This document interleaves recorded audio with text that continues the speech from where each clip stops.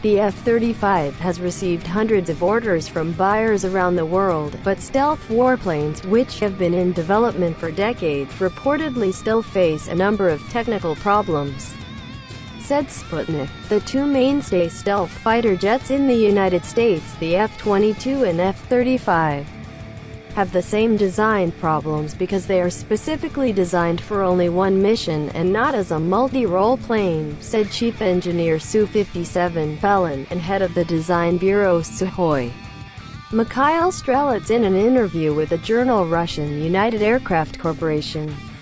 The engineer noted that the F-22 was created specifically for the purpose of air combat, and when it was decided to carry out an attack mission on ground targets, American engineers faced a major problem. According to Strelets, American engineers cannot extend the F-22 missile compartment, and therefore cannot arm fighter jets with the most powerful air-to-ground missiles. The F-35 has the same problem, designed with a focus on its ability to attack ground targets, but lacks acceleration and maneuverability. This makes the F-35 less feasible in dogfighting scenarios, even compared to fourth-generation fighter aircraft. The Su-57 was originally designed as a versatile fighter jet capable of fulfilling various roles.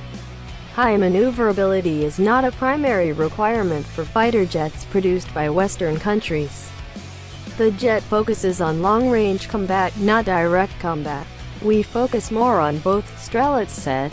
Chief Sukhoi also noted that the Su-57's maneuverability was highly valued by several Western military commanders, such as former U.S. Air Force Lieutenant General Dave Deptula, who praised good jet aerodynamics and fully controlled engine thrust vectors. Around 76 Su-57s must be sent to the Russian Air Force in 2028. A total of 13 Su-57 fighter jets have been made so far.